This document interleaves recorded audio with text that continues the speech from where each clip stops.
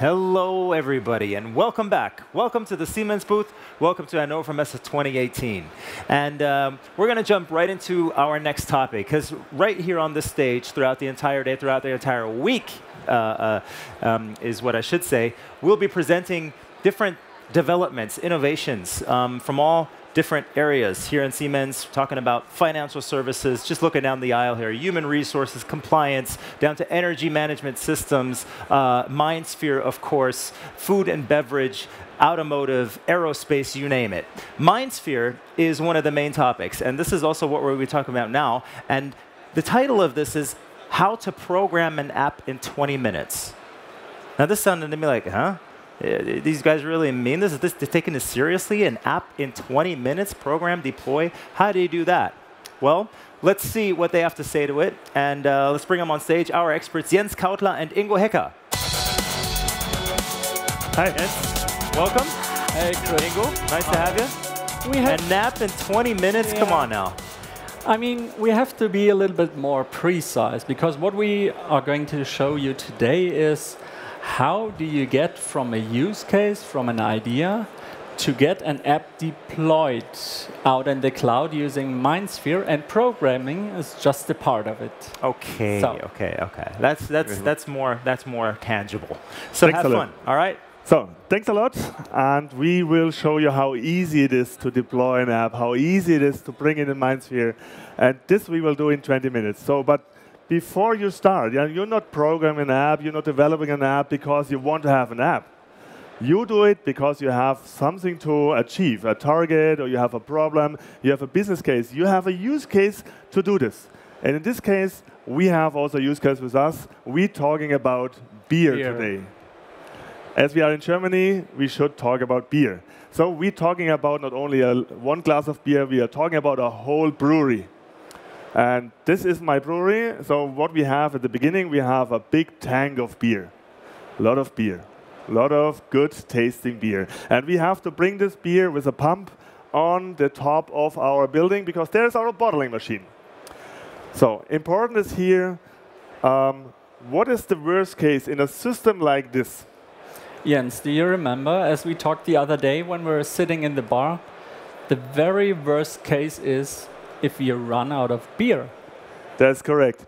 But for a maintenance guy, somebody who is responsible for this whole plant, not only running out of beer is the worst case is running out of beer for a long time.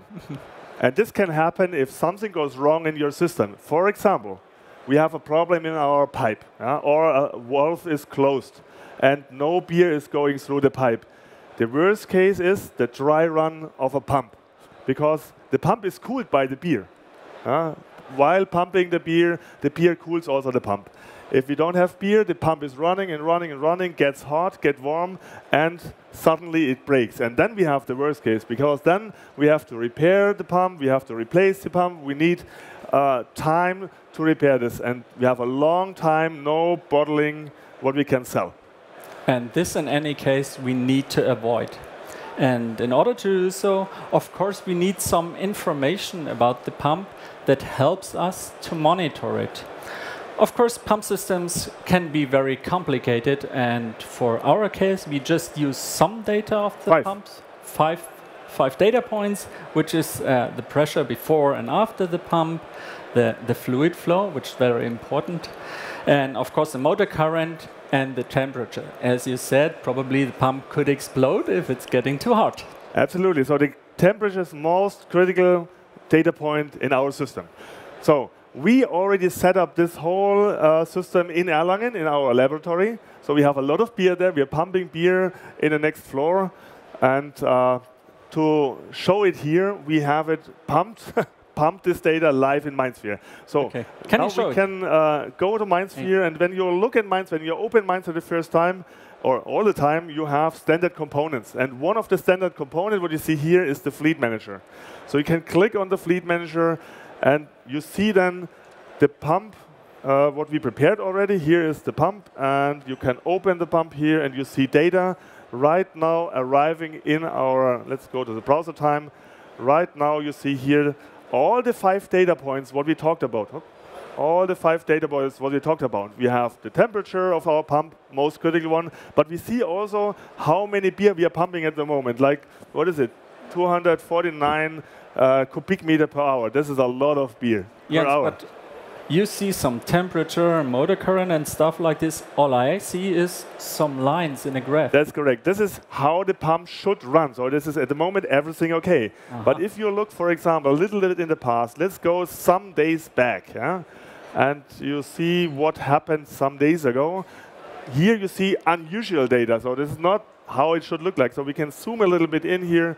Let's zoom a little bit in here and the stay here. So here you see this is not the usual habit of a pump. So here, let's go a little bit more close to the data.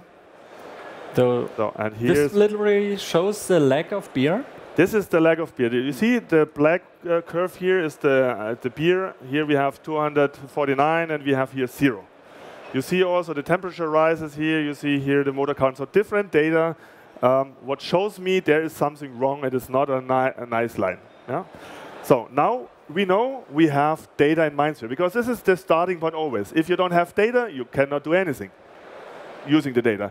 So now we have the data. Now we can go back to our ideas and to create an app. And how do we proceed? What do we need next?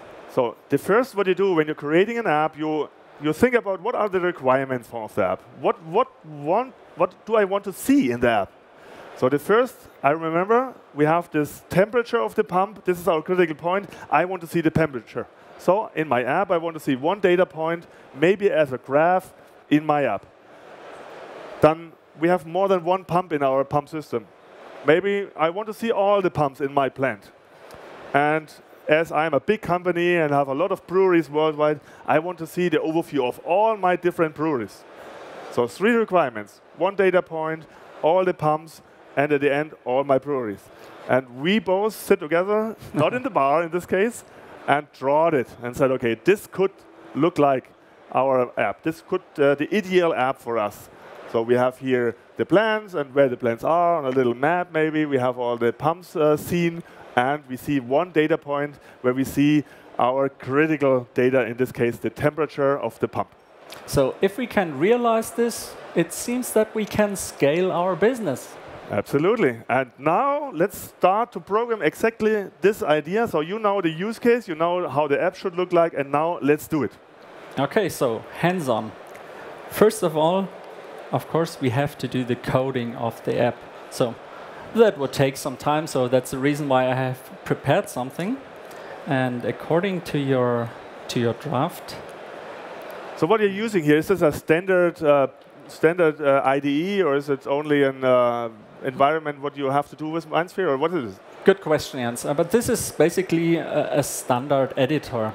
This one is a little bit comfortable, but you could also use even an integrated development environment like Eclipse or Microsoft Visual Studio, or you can use any kind of editor like Notepad++ or something like this.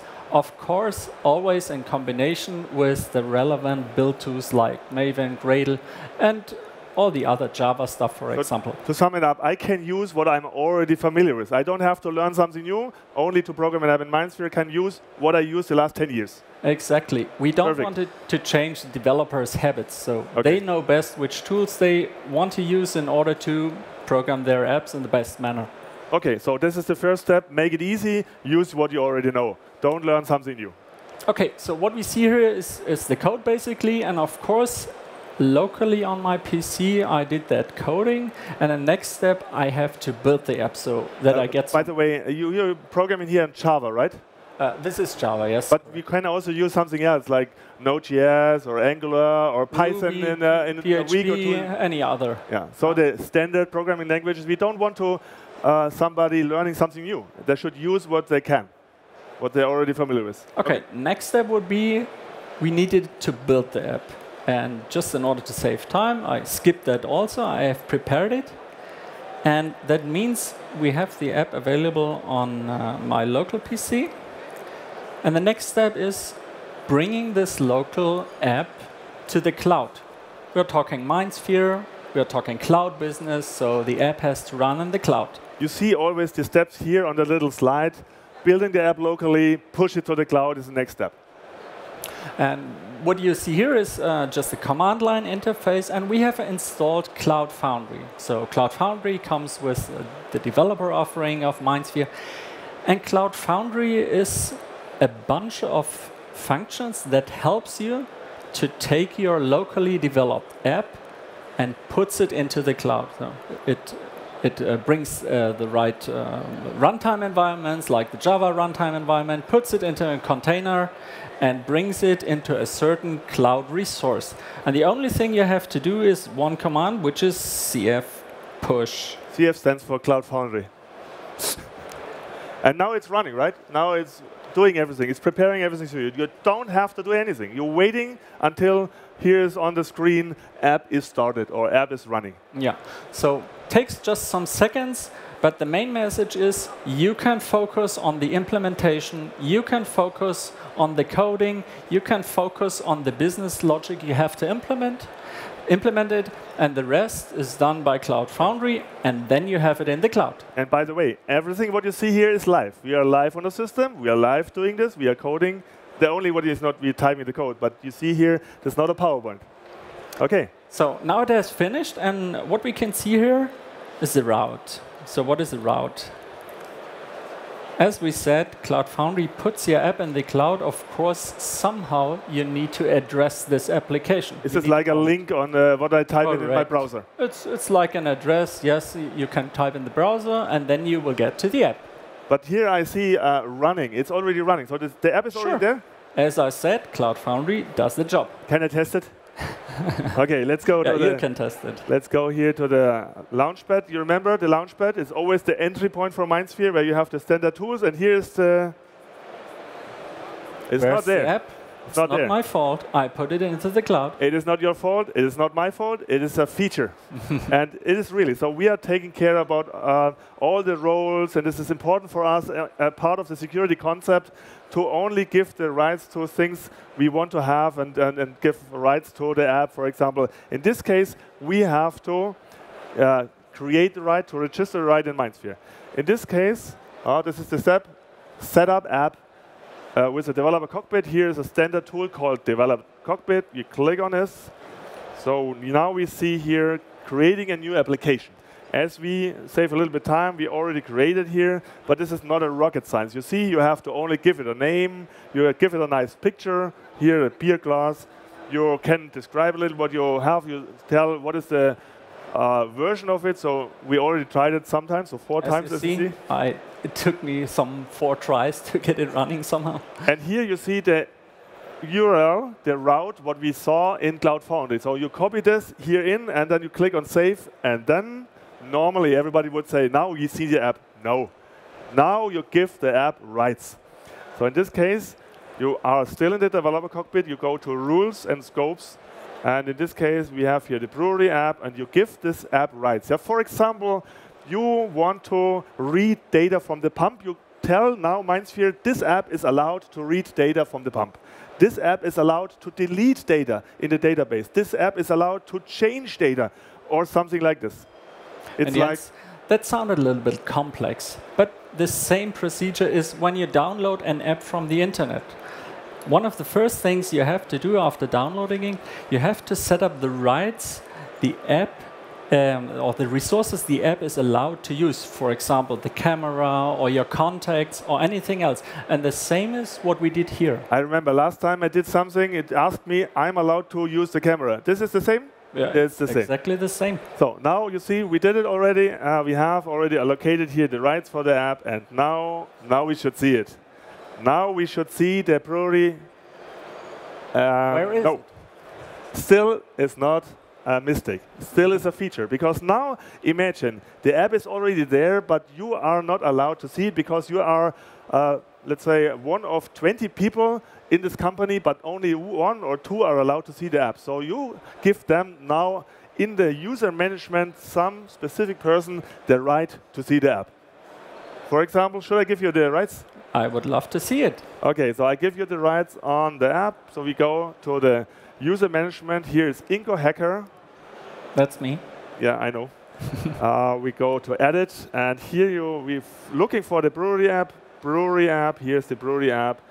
I click on the brewery app. I give you the rights. I put it on the other side. You see here now the brewery app. So the next time when we now open the Launchpad, we should see the app.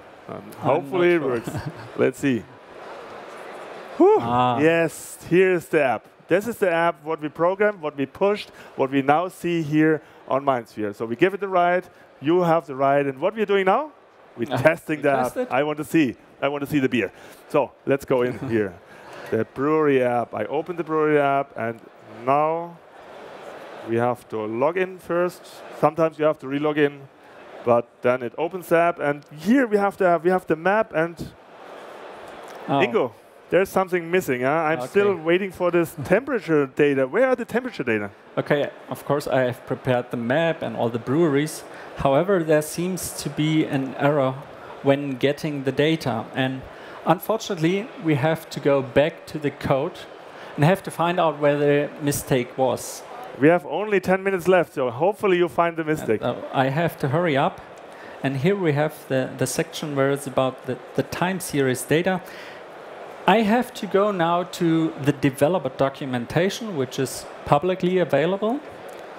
So everything what you need for programming, if you have a question, if you want to know how it works, if you look for some code snippets, there is a documentation available for everybody of you. You don't have to be a customer. You don't have to be a MindSphere user. You can go to developer.mindsphere.io and you will see all the documentation what a developer needs to program. If you need information about the fleet manager and the other tools, it's documentation at MindSphere. So it's really easy, remember. So now I'm having a look exactly at the time series API, where it's obviously a mistake. And what I have to enter here is the entity and the property set name. Ingo, one question. Get means reading time series? Get the time series data. So we want to see all the data of the pump you have connected. So I have to get this data. Okay, what you see behind is what you have to type in your code, yes. Right? Of course, this is a function, and you have to enter exactly those parameters and in order to get the correct data. What is the entity? Entity is the pump, right? The entity is the asset, is probably the pump system. Okay. Yeah? And the property set name is then the pump itself. Ah, okay. Good. Okay, so having a look at this here you find the entity ID. And this is the aspect of the pump instance, as we said. But there's some endpoint programmed here, which is latest. Yeah, you programmed too much. Yeah, because please delete it. I just do. So unfortunately, in order to fix this issue, I have to build the app this time. So I'm going to do so. Building means in this case we have to create out of this code an executable file. So we do this now. So while this is working, and it takes about 40 seconds or something like this, I can tell you, normally you imagine we are doing this step here, developing and building the app locally. At the moment, later we will, or in the next steps, we will push it to the cloud. But normally, what we do the first time, we did this registration, the developer cockpit. Is it working? No, it doesn't work. Oh, now we see. Somehow. Okay, I'm sorry, I have to restart it. You see, we are live.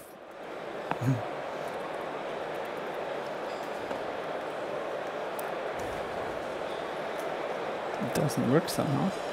Hey, the brewery.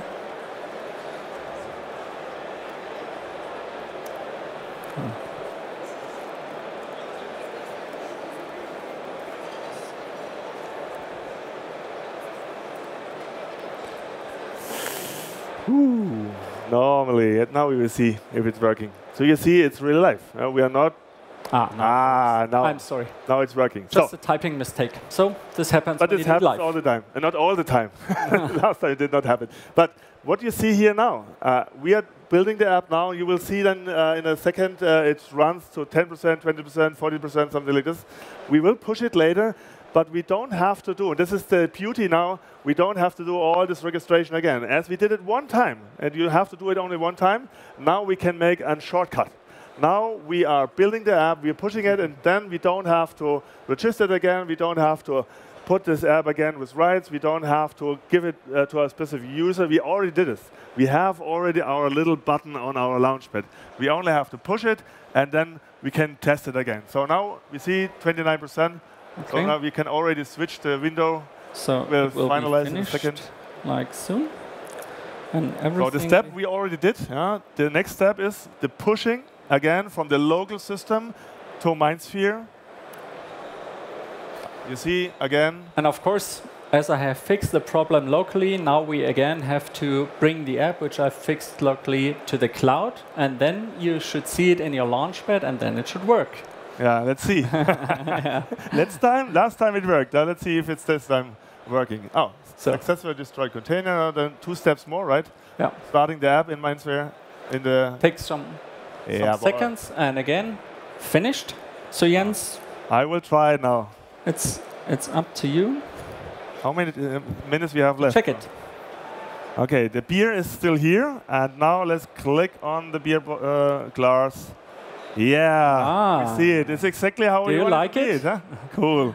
Let's see what we have. Different breweries. We have here Innenstädter Bräu. We have here Großmaß private brewery. We have here Kölsch.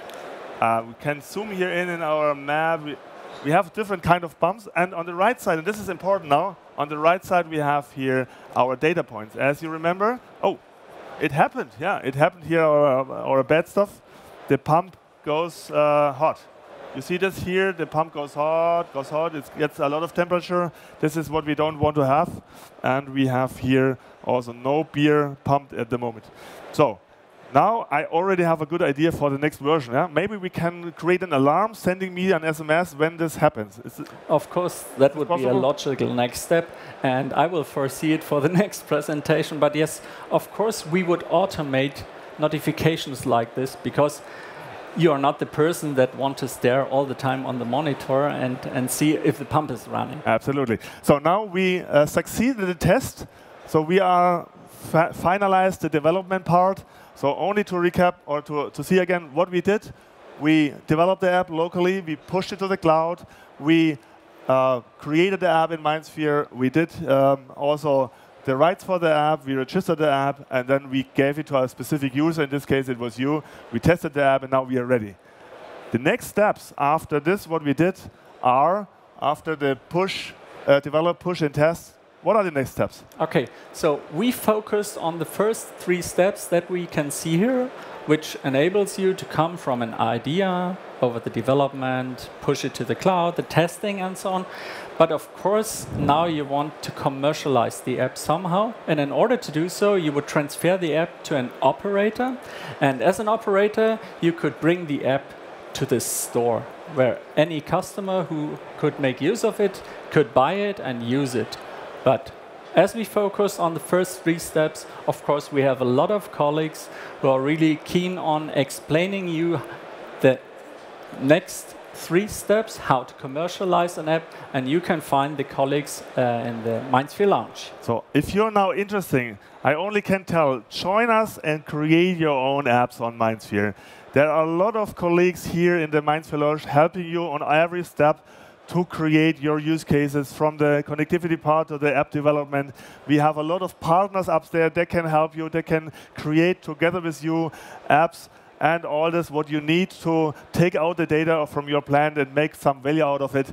And when you see here on the booth, there are a lot of cubes. 1 cube is here behind, 1 cube is here. Everywhere you see a cube, you can go there and say, please show me the Mind app, show me the app on MindSphere, because every cube means here's something running on MindSphere on a real machine. In the most case, the machine is next to the cube where you see the data flowing, and the people standing there, they know about the use case, they know about the app, they can show you the app.